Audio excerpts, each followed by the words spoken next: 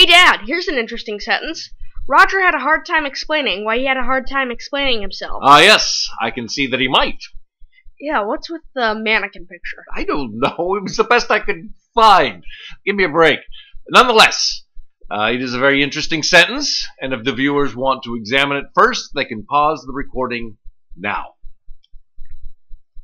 Okay, let's tear it apart. Clearly, Roger is the subject/noun of the sentence, and had is an action verb. Wait.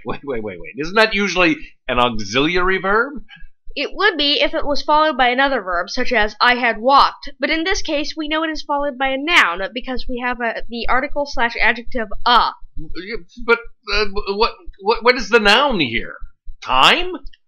No, because I don't think he had a time. He had a hard time explaining. Explaining is a participle acting as a noun. Time is a noun acting like an adjective to modify explaining.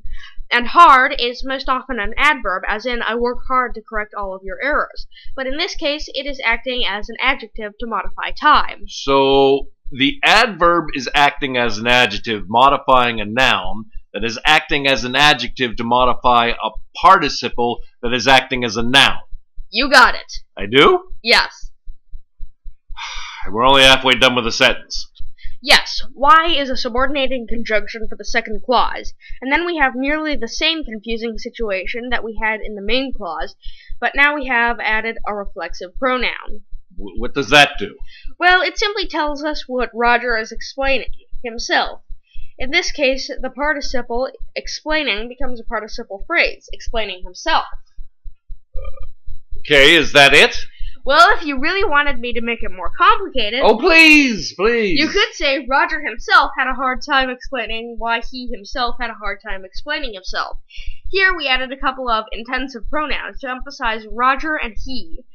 They look a little inaccurate because we have a reflexive pronoun in the subject, but it is correct. Well, okay, in the end, I do think it's quite easy. You do?